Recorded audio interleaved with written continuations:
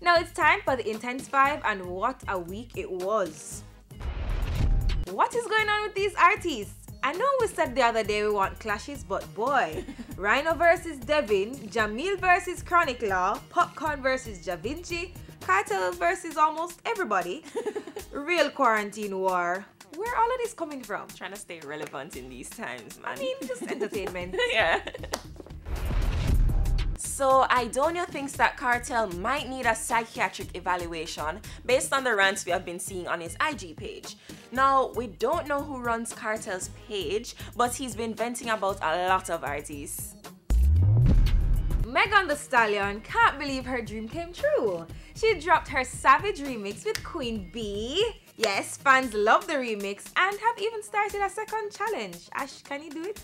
You know, I'm actually practicing to drop it, so Alright, just boss. look out for that. Alright, Look okay, out that's for what it. she's doing. I was just waiting on Beyonce so that I could join TikTok. Alright, boss. Well, Yeah. that's what she's gonna be doing in her quarantine time. Yeah, No? I'm gonna be learning the Savage remix dance, so look Alright, out for it.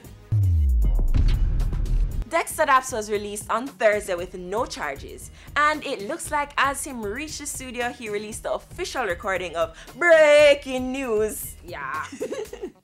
And finally holding the spot this week. We don't know what exactly transpired, but a young lady lost her life after being denied access to several hospitals.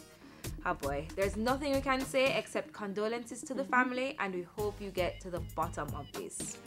That's it for tonight's Intense 5. Follow us on IG at TVJ Intense.